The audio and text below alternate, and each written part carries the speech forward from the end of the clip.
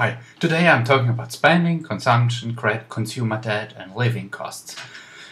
So the thing is this, I'm very careful with spending. Average day I don't spend a lot.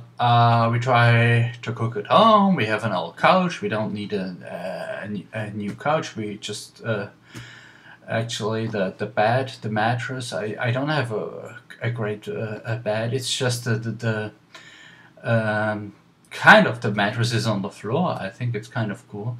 And I don't care if somebody comes in and sees the old TV that is probably 20 years old. I don't care what other people think. I live my life. I don't have a car. I take the subway. It costs me here in New York $2.50. I save a lot of costs not owning a car. I don't need to buy a brand new car. I don't need gasoline. I don't need to pay tax. I rather, instead of going to the gasoline station and pay the gallons at those gasoline stations, I rather buy stocks, oil stocks, and let the others drive. Look here, I'm watching every day my oil. I have here little oil bottles, and I watch my stocks, how they go up. And instead of consuming new things, I use an old cell phone. It's probably 4 years old. I don't care. I don't need the new stuff. Who gives a damn about it? And what other people think, if the glass of my cell phone is broken, if it's still working, why shouldn't I use it another year or half a year? It does not really matter to me. But honestly, everyone should do whatever they want.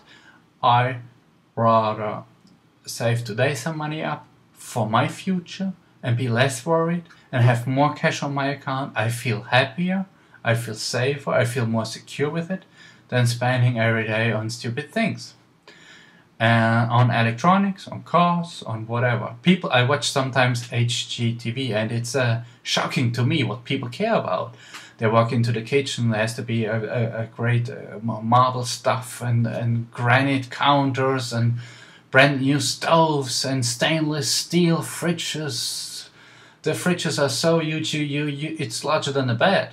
I don't know what those people think about. They have to have a double sink in the bathroom.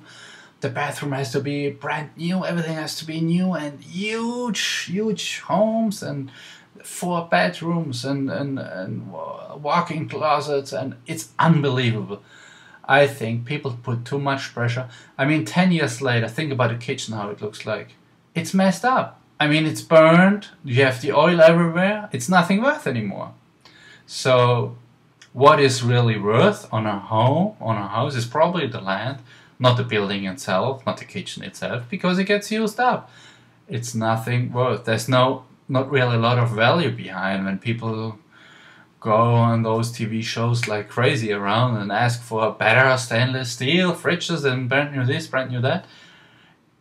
I focus in my life, to be honest, on different things. I avoid debt, I avoid consumer debt, I avoid credit card debt, I avoid mortgages. If I have a mortgage, I pay it down quickly because the interest rate, the compounding works against you.